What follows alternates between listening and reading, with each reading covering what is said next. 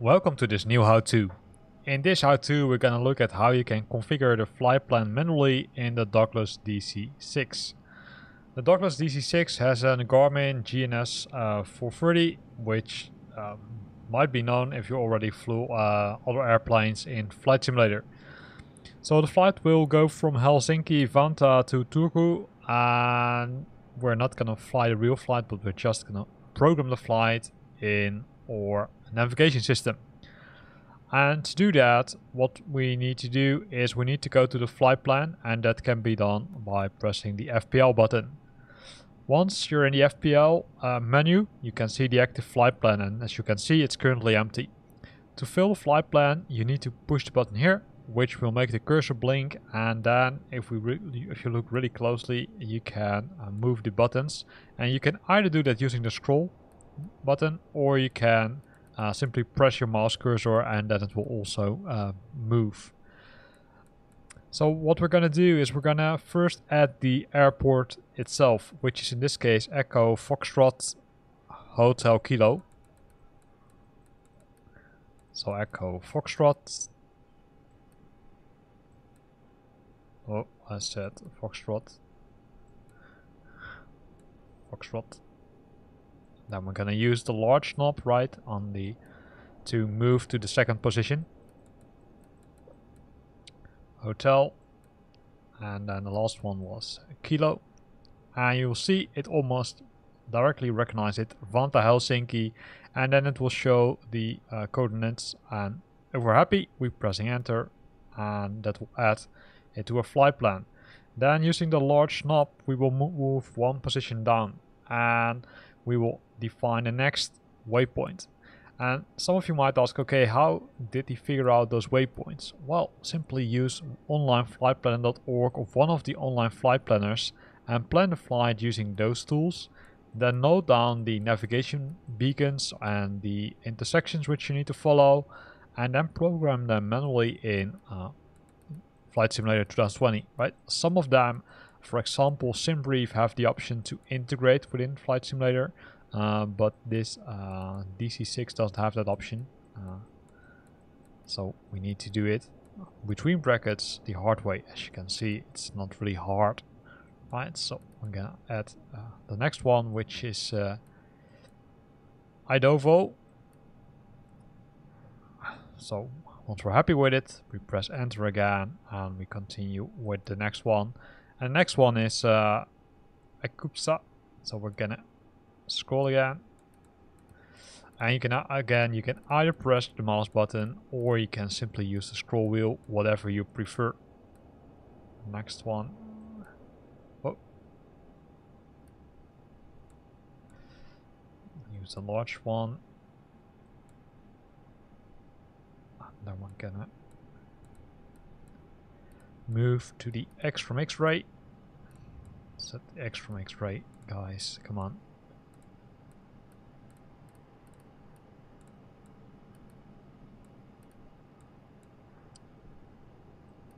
Oh, one back.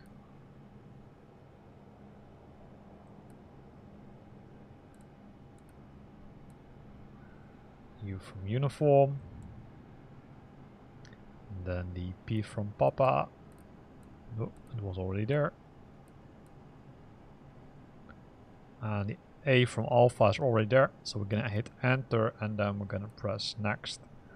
Once we've done that again, we're gonna do the same exercise, and then we're gonna add Turku, which is the destination airport. Turku. One to the right.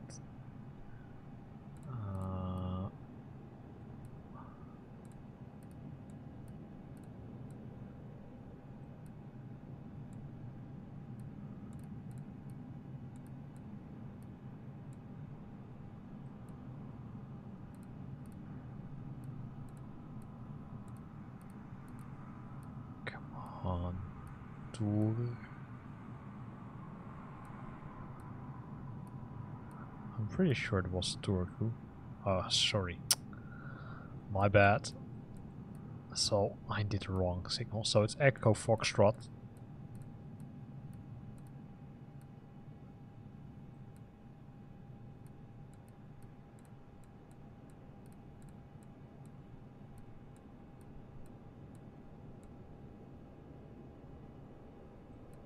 and Tango Uniform. Right, keep in mind that all the airports are always starting with country code and then followed by a specific location in that country. So here you can see EFTU is Turku Airport. EF stands for Finland, right? For example, if you fly in the Netherlands, it's Echo Hotel, and there are several other ones which are in place.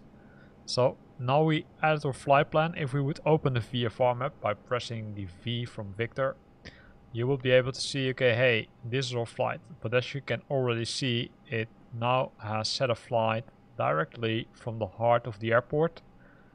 And maybe we want to set it to a specific runway. Well, you can also do that.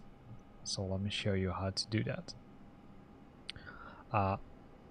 Inside the menu options, you have a few options, and one of them is to, for example, change the active lag, inverse the flight plan, delete the flight plan. So before going to that, I will first show you how to, come on guys, select the departure. Because the selected departure allows us to add a standard instrumental departure. So if we hit this option and press enter, then you will see that you will get a departure being displayed here. In this case, Alpha Delta India Victor 3 November, and that's applicable when we're using runway 22R. And you can see runway 22R. Let me have a look. Where is it? 22R is here. So let's assume that that's the runway. Always first contact, I would say, contact ATC and figure out if that's the runway to use, right? You can mostly find it by contacting ATIS, because ATIS will inform you which is the actual runway. For now, we assume that it's this one. What are the options then? Well, if you use the same button again, you will be able to, I would say, change the departure route. And those departures can be found on different maps, right? I posted a video earlier about that, how to figure out which, let's say, departure you should use. So in this case, I'm gonna select this one. I'm just doing, I would say, guessing, right? I'm not sure if it's the correct one, but let's see what happens.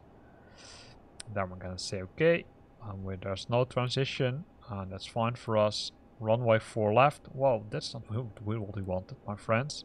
And you can see that in some cases you need to figure out, hey, which is the correct one. So let's go back to 8 of 3 November and then see, okay, hey, do we have another runway? No, in this case, this SID specifically belongs to runway 22 right. So once we're happy with that, we're gonna move the button to load and then hit enter. As soon as you've done that, you will see that the flight plan will change, because what it now does, it will add the departure, the SID, before the route, right? So if we would scroll down to our flight map, you will see that the en route, that are the waypoints or intersections which we're gonna follow after we completed the SID route. And if we zoom into the VFR map, you will see that the route has now changed, right? We're now flying via the user waypoint, then Hotel Kilo 461, Hotel Kilo 935, and then eventually we are ending up at Adivo, which is the last waypoint or intersection of the SID, and then we will follow our normal, between brackets, normal flight plan, which is following Exupu. The same thing can be done with the arrival. So you can hit menu again, and then you can go to select an approach, hit enter, and then select an approach. In this case, if we would select the or use the button, we can see that there are multiple approaches, right? There are VOR approaches for runway 8 and 26. There's ILS for only runway 26 Yankee and Zulu, and we've got the air navs. So be aware of that. and you can use select button to scroll to them, and you need to use the large knob. So let's assume that it's ILS, or no, let's use VOR 26. Once we're happy with that, we press enter, and here we've got the trends, right? So where are we gonna pick up that point? And this information is in most cases provided by the ATC. So once you're coming close to an airport, it will say, hey, you need to select the transition, right? That's where the word trans stands for. In that case, we'll say transition to MPOM and use approach for VOR 26. So if you're airborne, you can directly say activate. In that case, it will load it to the flight plan and will directly activate it. But in this case, we only want to load it because I'm using it as a demo purpose to show you how it really works. Right, so you can press load, and then if we would go closer to the airport, we can see that instead of going straight from Xsupu to EFTU, we're now gonna make a diversion and following the STAR route, right, which is the terminal approach route. So if we'd go to the list again, you will see that the approach is now being added after EFTU.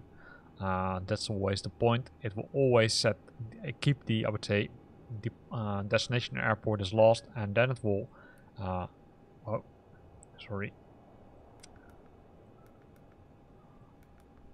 And then it will contain have the flight plan. Sorry. Let me rephrase. So it will always have the destination airport as last one, but will pick up automatically the approach once it's necessary to do that. So some things which we didn't discuss yet, right? The invert flight plan. What can you do with it? Well, you can invert a flight plan, so you can simply turn it around. The delete one is pretty easy. It simply deletes the flight plan, but you also see that we've got the activate lag. So let me show you how that works. For that we need to leave the menu and then go to one of the other beacons. So let's assume that we're using Hotel Kilo 261. We're gonna press enter, and then we can say menu and then say activate lag, right? It asks us for confirmation. Now let me show you what happens. So if we're here, as you can see, you see that the active lag is shown in pink. Now keep an eye on it. You see that now it activates this one as the active lag. So that's how you can use it. And where can you use it for? For example, if you made some kind of diversion and you want to continue flying from another waypoint or another beacon or intersection, then you can manually adjust the active flight lag or active lag. So what are other options? As mentioned already, you can delete it, or you can delete the flight plan, remove the approach and remove the departure, right? If you're not happy with the approach, simply go to remove approach, hit enter, and then it will be removed. If we're unhappy with the approach, we can do the same. So we're gonna hit enter there, and then it should be gone. And we can also do the same thing for departure. Right now, that's being cleaned up, and as you can see, it's cleaning up the flight plan massively. Are there other options? Yes, of course there are. There is a set direct course to, and the set direct course to allows you to set a direct course to either a waypoint or airport, and then it will simply get rid of the previous flight plan, and then we'll directly set the course to that one. So how to do it? Well, we can simply, for example, let's say we're gonna go to EFTU directly, right? We don't want to visit all the other waypoints.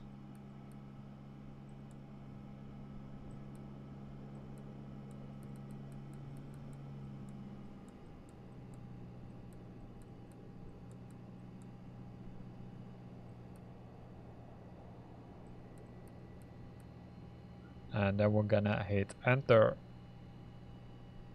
And then it will ask us, do you want to activate? Yes, activate. And now it directly set a flight from Helsinki to EFTU. And if you would go to the flight plan, you will only see one of them, right? And that also brings us back to this part. This part shows you the, let's say, current location and then the destination. In this case, it's an airport, but it could also be a beacon. It will give you some more information about what's the distance and the bearing, which you need to keep in mind, right? The direction. And the nice thing is, if you use the large knob, which is this one, you can scroll to different views, right? You can use the VFR map, but be aware that the GNS 430 also has a built-in map, and you can increase or decrease the zoom using the buttons here. And this is the last one, right? You can also use this view, for example. It depends on what you prefer to use.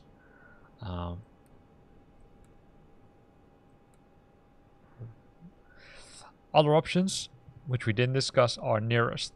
Nearest is shows the nearest airports which are very close to you, right? So that's cool. You can use it. Be aware of that you can use it for different methods. Waypoints is exactly the same.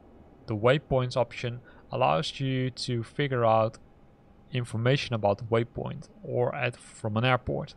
So what's the location? Does it have, I would say, view, the approach, the radar, the airspace? So it allows you to give or to get a lot of information. So let's do that. What is it?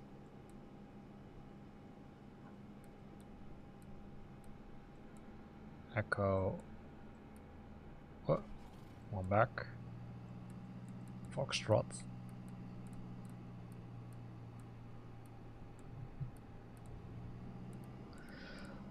Come on. Foxtrot. Tango.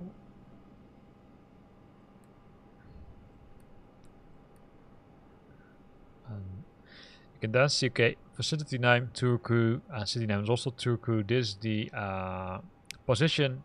As you can see, there's the approach unknown, and there's also no information about this. Airspace is 0. For some airports it has been populated, for other ones it hasn't been populated, so be aware of that. This one, the procedures button, is exactly the same as the menu option. So it contains the same option to set the approach, arrival and departure. So we'll not go to it anymore. Flight plan, we discussed it. Or other options, I think we discussed most of them as we speak. Com setup, navigation. So you can see navigation has multiple options here to go into the different views. And then you can use the large knob again to move, to show the waypoints. And airspace also, right? So you can see that the large knob has multiple options. It will give you the option to go to the nearest, the waypoint information, the navigation and the aux. And once you're in there, you will see additional options here. In this case, nearest airspace, nearest VOR, nearest NDB, nearest intersection or nearest airport. And that's where you use the small knob for. So large knob for the large options, I would almost say, but for the main options, and a small knob to navigate between the different screens. So this is where this video ends.